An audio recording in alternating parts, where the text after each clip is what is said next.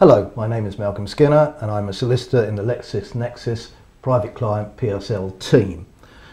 Today I'm joined by Janet Paterson of Charter Tax Consulting to discuss Budget 2015 and in particular effective IHT real estate planning. Welcome, Janet. Thank you. Perhaps firstly you could outline current rules for inheritance tax. In relation to UK residential property, the Yes. key things to really understand are that there are two distinct categories. So first of all, for individuals domiciled in the UK, their worldwide estate is charged to inheritance tax when they die. And that includes as well, for example, if they've settled a trust, then the trust assets will also be subject to the full inheritance tax regime for trusts, which includes the tenure charge, exit charges, and actually also charges on setting up the trust. The other category we have are individuals domiciled outside of the UK. For those categories of individuals, they're only charged to inheritance tax to the extent that they have UK situs assets. So, for example, direct ownership of UK real estate. Similarly, to the extent that they settle trusts, those trusts are only within the IHT regime applicable to trusts to the extent that the trustees directly hold UK situs property. So historically a common planning technique would be for non-doms to make sure that to the extent that they want to own UK residential property, they'd do so through a company registered outside of the UK. So in fact what they then have is shares in an offshore company rather than direct ownership of UK residential property, and then that can be a means to take them outside of the UK inheritance tax net. Okay. Obviously we have Budget 15. What has happened to these rules? So this is a very big issue, and of course the summer 2015 announcements were then updated with some announcements on 18th of August 2016. Essentially the idea is that the government want to see offshore companies owning UK real estate, specifically residential property, as being effectively transparent for inheritance tax purposes. The way they're planning to do this is by way of a technical change to the excluded property rules to say that to the extent that there is a entity that owns UK residential property, then while otherwise that entity might have been within the excluded property rules, i.e. so that if a non-dom owns, say, shares in an offshore company, then they still had a non-UK situs asset, it's excluded from the IHT regime. Going forward, to the extent that the value of the entity, i.e. the shares in the offshore company, can be said to be deriving from UK residential property, then actually that value will find itself within the inheritance tax net going forward. And that will apply for non-doms indirectly owning UK residential real estate, as well as to offshore trustees. Okay, so how can we sidestep all this? Good question, without an equally good answer.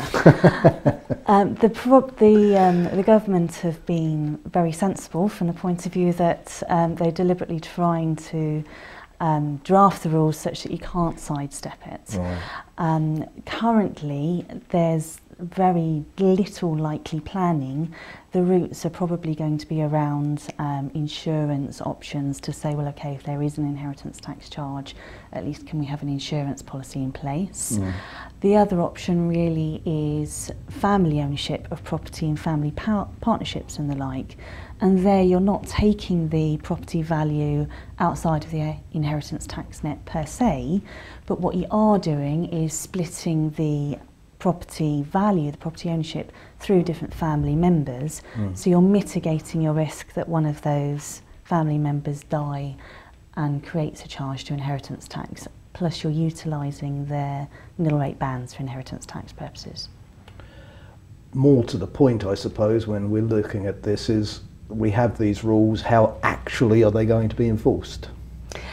Another very good question, which is something that in particular offshore trustees, offshore corporate services providers are quite worried about.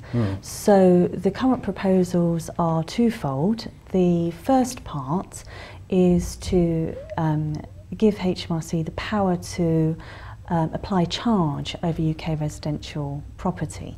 So for example, if that property sale takes place and it transpires that there's a historic position whereby inheritance tax should have been paid on the property but it hasn't been, then HMRC are seeking to grant powers to get a charge over that property even after it's actually been purchased by a third-party purchaser. Really? Exactly. So potentially that's very worrying for the property market. Yes. I'm lucky enough to be on the consultation group with HMRC on this, and we're campaigning very strongly to say that, well, when you're buying a property, certainty is key. So yes, we can see that the government want to take that as an opportunity to make sure that any inheritance tax due has in fact been paid, but let's at least have a proper due diligence scheme. So let's agree as an industry what checks ought to be made to make sure whether the inheritance tax has been paid historically. Agree that at an industry level, and if those checks have been made, then it shouldn't be a risk for the purchaser that they might get stumped with the inheritance tax bill. The other part of it is that there's a possibility that the directors of the offshore companies involved might end up with a personal liability if there's inheritance tax that should have been paid that hasn't. Again, of course, you can imagine the industry isn't best pleased at that idea. So hopefully, and the government consultation groups are quite sensible, so hopefully we'll come out with them with a working proposal for this that will suit government requirements but also be sensible in practice. One can but hope. We hope. Sorry, I'm cynical. Obviously, over the years we've thought, well, we'll go for a corporate structure. That's the way forward, that's the way we can avoid all the problems. Do I assume from what you're saying this is no longer the way forward, and that perhaps people thinking of owning property in that way shouldn't be doing this? So it depends really what they're doing with the property. There's most likely going to be two distinct camps going forward. There'll be effectively buy-to-let situations where the individual wants to acquire UK real estate specifically for the purposes of letting it out. In that situation, actually, for income tax reasons, it may well still make sense to have a offshore company purchase a property and let it out, even though for inheritance tax purposes there's no benefit to it. Otherwise, actually, unless a property's been either developed or commercially let, then you'll be into the realms of having the ATED charge, the annual tax on envelope dwellings.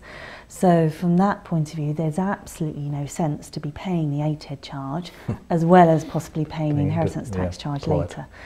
So that's where personal ownership or family ownership really is likely to be the way forward. Okay, well that's fascinating. Janet, thank you very much. Pleasure. I'm very grateful. Thank you.